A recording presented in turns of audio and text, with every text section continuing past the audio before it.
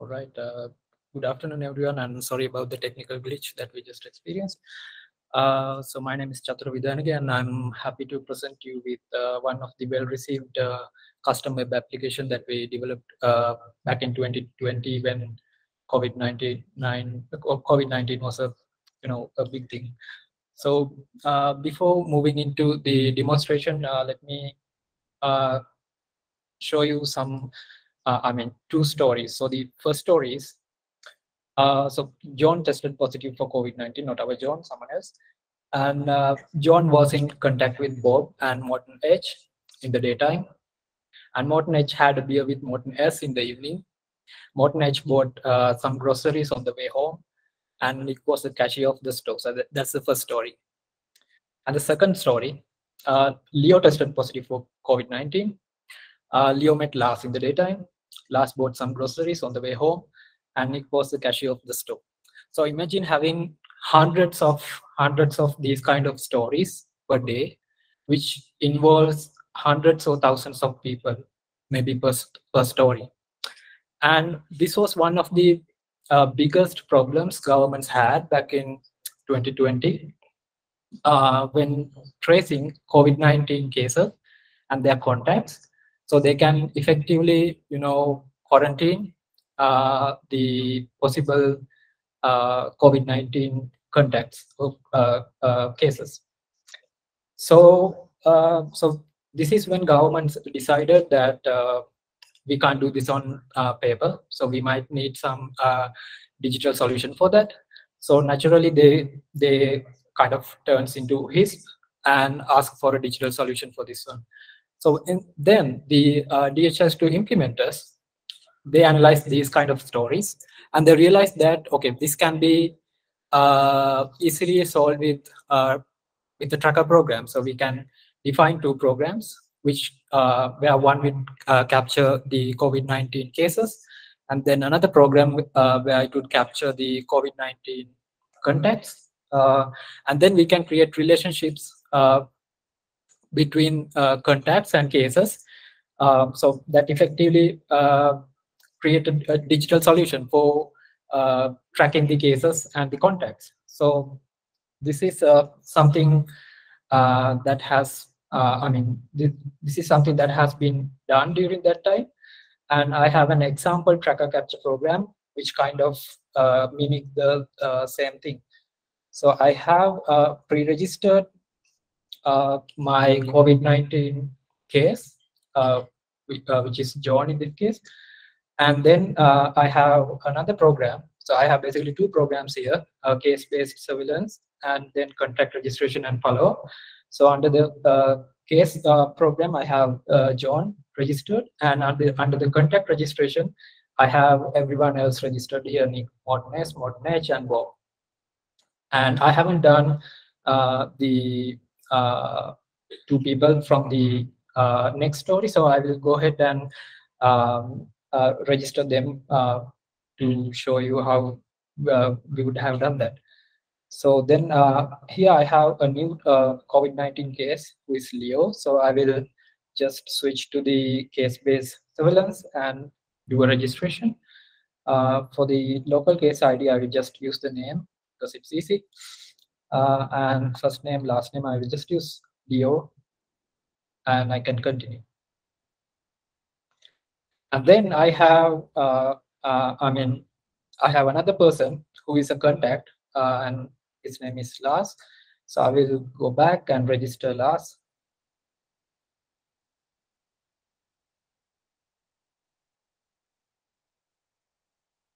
And save it. And now I have all the people that needs to be registered. So this might be done in massive scale when we are practicing in an actual environment. So now based on the second story, Lars has a contact with Leo, so I can simply add a relationship here. And Leo is the case, so I will just search for Leo, and I can add Leo as a relationship for Lars. And then it also says that Lars has been in contact with Nick. So then I can add another relationship. And in this case, Nick is contact, he's not a case yet. So I will search in the contact registration and follow-up program for Nick, and I can add him as well. So now we have all the data required on DHIS2, but does it really solves the problem? I mean, it's in a tabular form, and we have everyone in the database, and all the relationships are created, but still we can't figure it out that Nick is in the both traces. I mean, he might be in more risk than others, so we can't come into conclusions like that by just looking at tabular data set. So that's when we decided that we need more uh, visualizations that effectively visualize these kind of data, especially the relationships, in a graphical manner. So that's when we developed this application called relationship tracing. So this can be used for any kind of relationship tracing use case, not just for COVID-19 contact tracing. So with this application, we can save multiple visualizations. So for instance, I can go ahead and create a new visualization here. So I will just name it as new visualization. And the relationship that I would like to track here is the COVID-19 contacts and cases. So I can select that one. And then as the third step, I get the ability to create or add new tracked entity templates. So where I can, you know, essentially define the graph nodes. I will go ahead and create the tracked entity template for cases here. So the template name would be case, and I can select a color for my graph node, and the program from where this tracked entity instance would come is COVID-19 case-based surveillance, and then I can optionally add a node label to this graph. So I will just use first name because it's easy to track. And then I have the graph node for the cases. And then I will add the graph node for the contacts. And then the program is going to be the COVID-19 contact registration and follow-up. And I will add the node label here, which is going to be the first name again. And finally, as the fourth step, I can define the edges of the graph. And from will be from, the template for from will be the case, and template for to will be the contacts. And then I can do more fine tunings here. I can hide the instances with no relationships. And also I can opt in to have bidirectional arrows. I mean, that's your preference. And then I can simply save my visualization. And once we are in the visualization dashboard, we get the ability to select the enrollment start date and enrollment end date. This is important because there can be like thousands of cases, so we should limit the number of nodes that we will be displaying on the dashboard, so it is more manageable. By default, it's going to select a 1 month range here, so I'm going to go ahead and click update. And now we can see that it visualizes all the contacts and traces in a more presentable manner and in a more traceable manner. And we also get the options to click on one of the contact or trace, contact or case, and view more information like date of birth and several other tracked entity attributes. And also we provide the ability to open this profile on tracker capture.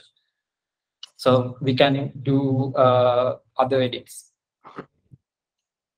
So back in Sri Lanka, addition to these capabilities, we even had like the capability to trace by mobile number. So as you know, mobile operators can track your location, not precisely up to like 20 meters accuracy. So government kind of provided us with data from mobile operators so that we can trace people based on the mobile number. So I mean, if we register the tracked entity instances with mobile number included as a tracked entity attribute, we could simply do a search and find kind of all the locations that he or she has visited during the past couple of weeks. Yeah, so that's about the contact tracing application or the relationship tracing application. Any questions?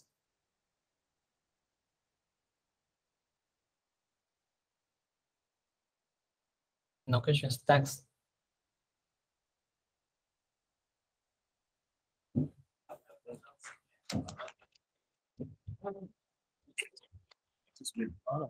Oh, there's one question. Ash. Speak up, man. Yeah, go.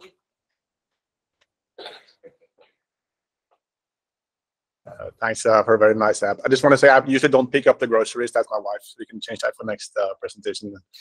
No, but this is very nice. And I'm just curious, like one thing is like visualizing these things on a graph like it just did there. But when you have all this information in terms of relationships and so on, were you able to kind of create something more actionable for contact tracers? Like could you produce like a list that they could print out and when they supposed to call people, or could you kind of take this further and help contact tracers more beyond just showing them a visual like that? Did you get into that kind of activities as well? Yeah, more of these.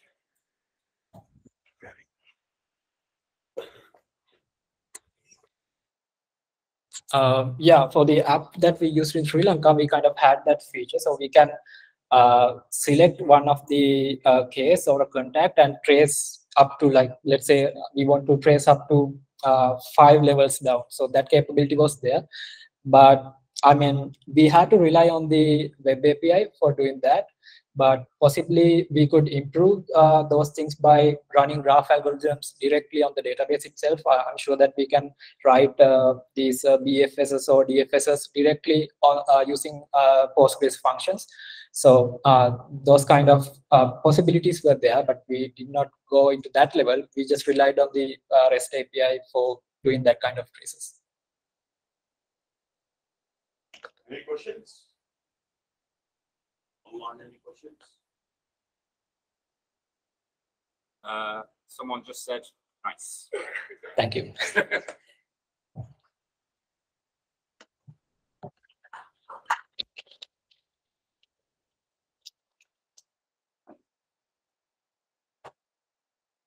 Good.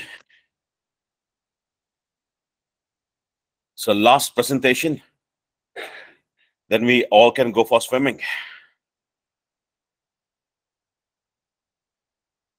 Let me quickly just show.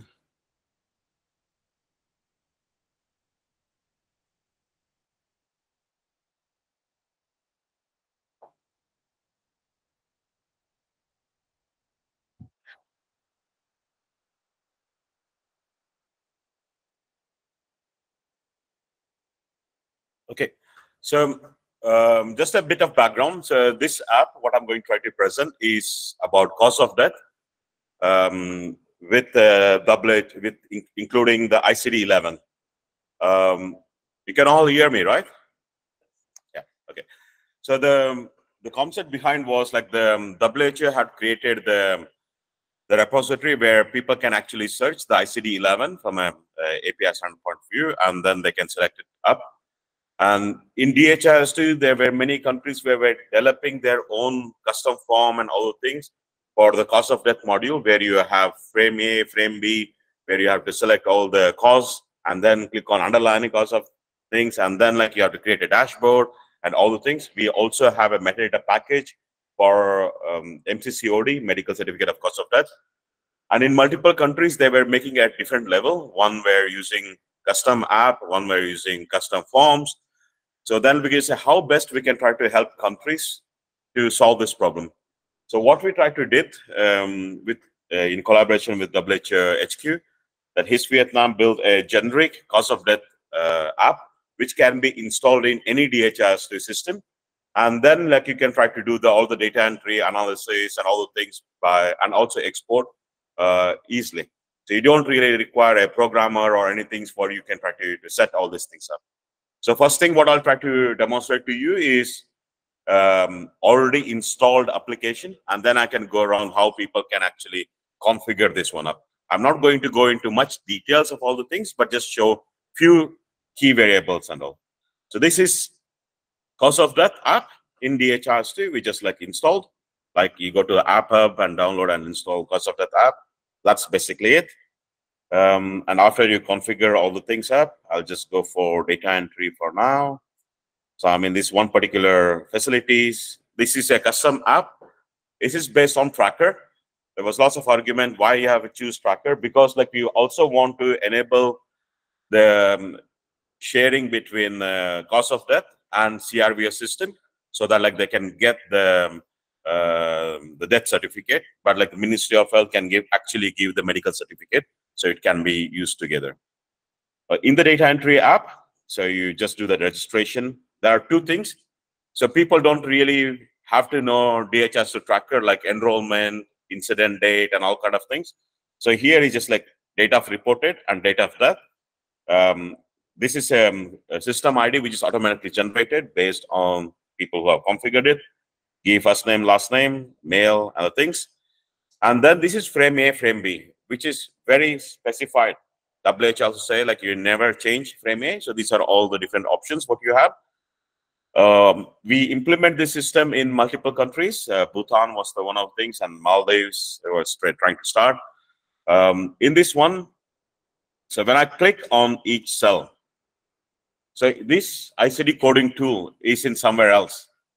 It's not in your server. It is going and talking to the WHO hosted ICD coding services, where now if I want to select, I'm not a ICD-11 coder.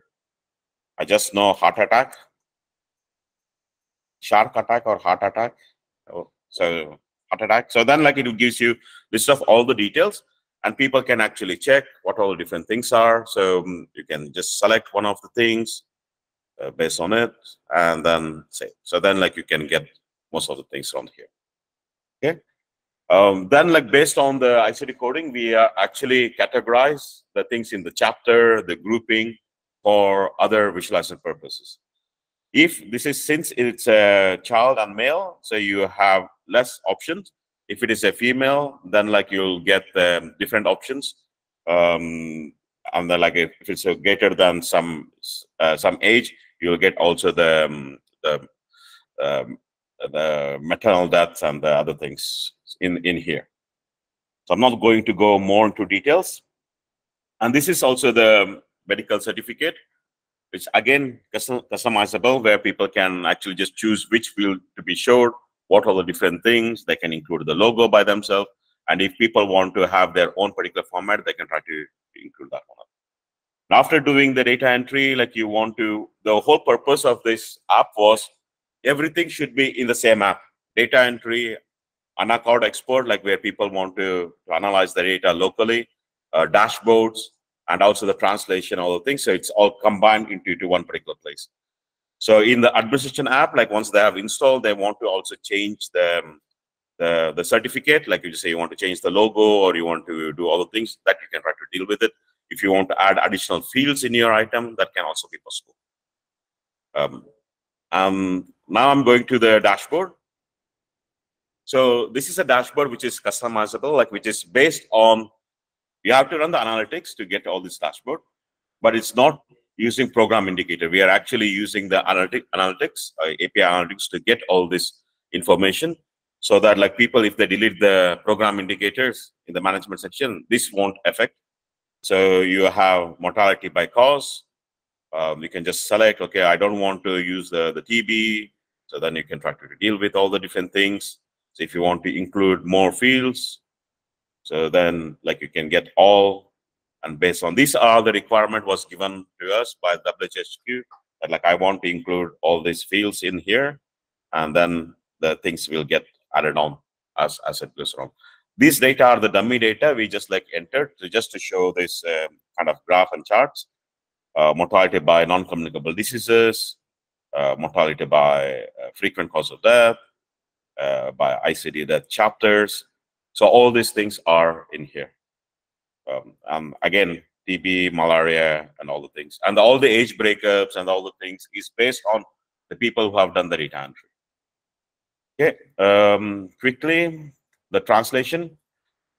There are multiple types of translations. So first thing is on the data element side that we already know. Each and every data element can be translated into many languages. This is for the app screen itself. Like in DHIS2, we have two things, right? One is app, what you see on the screen, and then one is on the database side. Database side is already been handled. These are all the app side one. So these are all the variables. So English, and if you don't have your language, so you can select your language down here. So we have listed all different kind of versions of the language. So, sorry? Yep. That was the first one, I guess. So different type of Arabic. So you have list all the things. So just say, let's take Arabic, add, and then you do your translation by yourself. This is only done for the people who have the admin control or a bit super user who can try to deal with.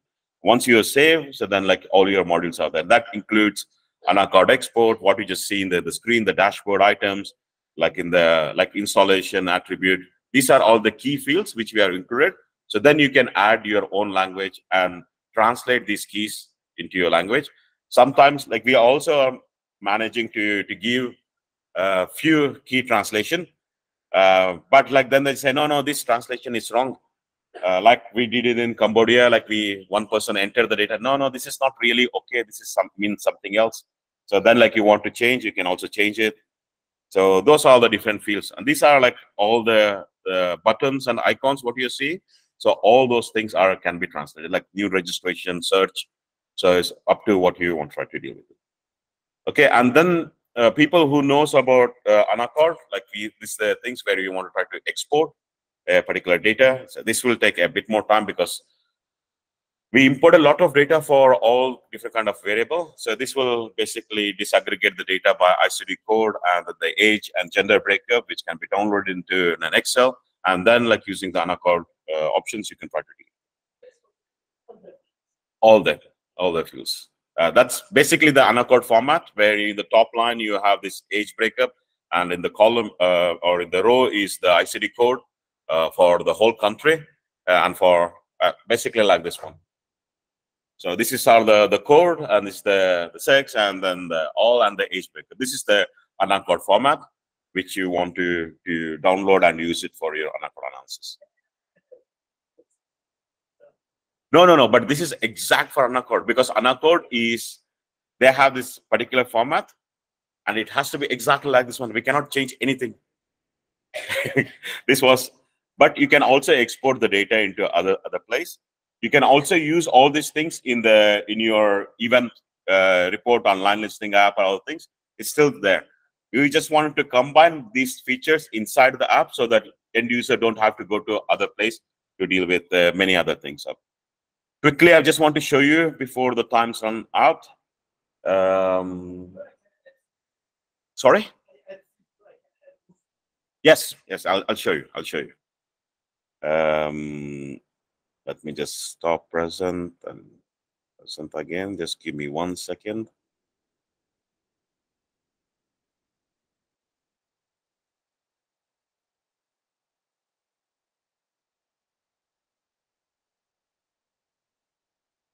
Okay. So if you can just see, this one is the installation process. Too small, make it a bit bigger. Is it okay? So here, like what it happens, like when you first time install, you have a basic installation, which includes everything, default installation. So you don't have to customize anything. But we always just say, don't do that one. Do the custom installation for a few reasons. The first thing is, the first time like you have to set up the, sorry, but the first thing is you have to set up where is the ICD code tooling, ICD code tool is loaded. This is the global platform, which is basically the WHO ICD, icd.who.int. That's the ICD coding tool where it is located. But if you have used ICD code in your own Docker or the server, then you just give the URL for that particular places.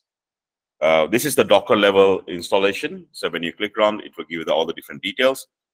After you select that one, then you can just choose whether you want custom or default. Just like going for the custom one. So when you click on custom, what happens is you can just select in your DHIS2, you already have tracker program where you already have first name, last name defined. You already have your gender and the age defined. So we don't want, when we install, this to be replicated, because I've seen in many places you have age for HIV, age for TB, gender for HIV. I said, no, you have to use the same attribute for all the programs. Just don't create multiple attributes. There's the same principle around here. So you select, you choose what is that field is, whether maybe it's called first name instead of last name is the family name or anything. So you can choose that one, date of birth, age, and all the things. And then you can add your additional field. For example, in Bhutan, in other places, they want to include investigator name and all different kind of things. So then you can add your own additional field in your custom form or in your attribute, patient attribute. And then the next section is the form A, which cannot be changed, but you can add additional data element. For example, where this person is there, the entire details of the investigator, the address, the phone number, where it was done. So you can add additional data element, but you cannot remove any of this data element. So that has been one of the things. In some places, they are allowed to, this is in frame B.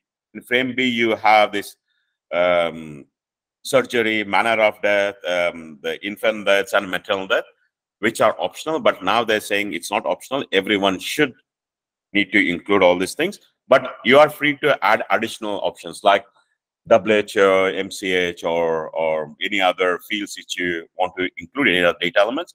You're free to add all those things. And then as like you create a DHIS2 tracker program, you need to assign that one to whether it is only the hospitals or only in your provincial hospitals or central level hospital. You choose where are the medical cause of death coders are located. And other thing which is missing is in many of the installation is the groups who can actually change, who can view, who can do the data entry.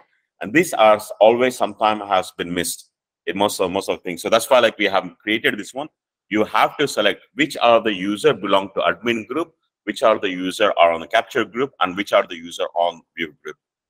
Once you have done all these things, then like you just like install, it will install all the different components into your local DHIS2, and that's when you get the screen or the demo which I showed you as an app. The first time when you install, it will be blank. It will automatically take you on there. So then you have to choose. If it's a custom, if it's a default installation, then that means in your DHIS2, there is no tracker program. So in your DHIS2, if there is a tracker program, I always suggest don't go for default installation because you have to create all these different fields. Yeah, that's basically it. Presentation from me. Exact 5. So any questions? Sorry? Okay. So that's in the installation around here. Let me quickly go around. Okay. I can show it to you because it's not here yet, or like in the online, because online we already put it up. Like here we have an add button when the selection. So when you click, either you can select like what you're seeing around here in this particular area is list of all the attributes what you have in your own DHIS2. So you can select this one, or if you just say, oh, I don't have this attribute, I want to add attribute. When you click on this add button, the app will take directly to the attribute section or data element section. So if the data element is already there, you can select it. But if the data element is not there, then you can click on add. It will take you to data element add manage the app. There you can add it up. Yes. Like for example, around here, this one is in frame A. So you can add additional section, but you cannot change the cause of death A or these sections. But you can add, like say, the malaria section into here. This is a wrong thing. So you don't add malaria section to cause of death, but like anything. Okay. And then when you click on add, it will give you the option to select your data element, which you want to add, into the WHSCOD module. So here there is no need of programmer or things. It's just like one person who understands the cause of death. So that person can actually include all the things. Yes. One quick second. I will share this presentation, and it's an online system. Stop presenting. Sharing screen. Just 1 second.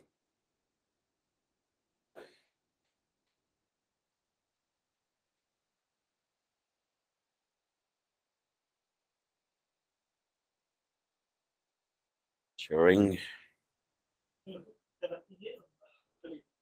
No, like that. I'll do this one. I'll also share this one in the Google chat and as well as in the email. Just give me 1 second. Yeah. So if you just go for this place with the link which I said, dhs2.world/WHOCOD. So that will give you the username password is just there. So you can just like type the username password COD_demo and demo at 1, 2, 3, 4. So there is a resources around here, which is a basically Word document which describes the list of all the different things which you can download. Yes, and also you can select the cause of death app and play around. Okay. Yeah. The verbal autopsy, or is you're talking about verbal autopsy, right? The verbal autopsy is not because like that's not dealing with the only main thing what we are working right now is with medical certificate of cause of death, which is linked with ICD-11. That was the whole functionality. But the WHO HQ people are actually thinking around how best we can try to use the same approach for verbal autopsy and also for the morbidity and for other area. But this app was only focusing on to help the coders to enter these details into DHIS2 and how best they can try to simplify installation procedure and analytic and then the export process. John, can you hear me? This is Nenad. Yeah. Hi, Nenad. Hi. I'm not sure whether I picked up the question, but if the question was related to IRIS, I just wanted to add, so this is Nenad Kostanček from WHO Classification Terminologies team. So we have been collaborating with John in the development of this, as part of the new release of the APIs for ICD-11 in the next year, we envisage to include also a new tool which we call DORIS for automated selection of underlying cause. And we are exploring with John and team to have this also embedded in the workflow of the app. So at the moment, when you look at the workflow as John demonstrated, the cause of death, underlying cause of death assignment would be manual in accordance with the form. And the new tool which we are developing is basically a digitalization of the ICD-11 mortality coding rules, so that you can consider using this tool for making for automated selection of the underlying cause. And of course, there would be different modalities individually, certificate by certificate. But I think the main option for deployment would be a kind of batch processing option where you run a bunch of coded certificates through the app, which will be part of the API release, similar to what John has demonstrated with the AnaCode 3, which is the tool for analyzing ICD-11 or ICD coded data for that effect. So that will be an additional feature. We are also working on a WHO electronic death certificate, which includes some of these plausibility checks, which John already has implemented in the app, so that because we can leverage their number of new features which were not there before. So at the moment, this is basically the electronic version of the WHO paper-based death certificate, but we will have a release of the electronic death certificates and also embedded here, which will leverage a number of these plausibility checks and other features which we can do now. Over. Thank you. Is that okay? Any more questions?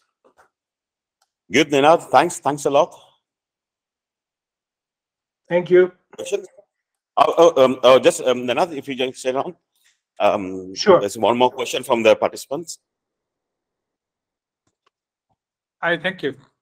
About the Doris, so we already saw the AnaCode 3 import from the ICD-11 WHO app, and that is actually really a very good work. But the transition, if the earlier we have the causes of death in ICD-10, whether that is possible to convert it into ICD-11, because in country, in Bangladesh, I am from Bangladesh, and so there is ICD-10 and SOML both is in the system. So there is theoretically this can be convertible, but whether it is technically viable option or not. Yeah, I think in order to ensure, comparability of data sets, obviously, as you indicated, it will be important to have a crosswalk. So usually our recommendation there is to make use of the mappings we already provide on the ICD-11 website. If you can, I can post the link. I don't see the chat, but I will share it with John so that it can be distributed. So what we basically recommend countries or users to use is any kind of mapping should be done based on the maps which we already provide. However, these maps are quite detailed, so you will see that we are mapping there, the 14,000 ICD-10 codes to the 17,000 statistical codes you have in ICD-11. But ICD-11, as you have seen, has much more granularity. So the kind of entities, so it's not only a classification, it's also a terminology. So the clinician will find all the detail there. And the entities are actually running up to 130,000 if you include synonyms and clinical terms, which are not codable entities, but they are sitting under the respective codable entities which are used for statistical reporting. So the map will provide you these crosswalks between ICD-10 and ICD-11. However, it is very important that before you start any kind of mapping work, to really be clear for what purpose you do use the map, and maybe you should also consider running some kind of frequency analysis on the actual used codes in your data set vis-a-vis ICD-10, so that you don't do a mapping or crosswalk based on our maps for the full scope, but really for those 1,000 or 2,000 codes which really matter and which explain 90% or 95% of the cases in the particular country, if you look at it from a mortality perspective or from a morbidity perspective. So specifying the use case and doing a kind of frequency analysis before you start the mapping using the generics maps we provide on the website would be our recommendation. I hope that clarifies. Over.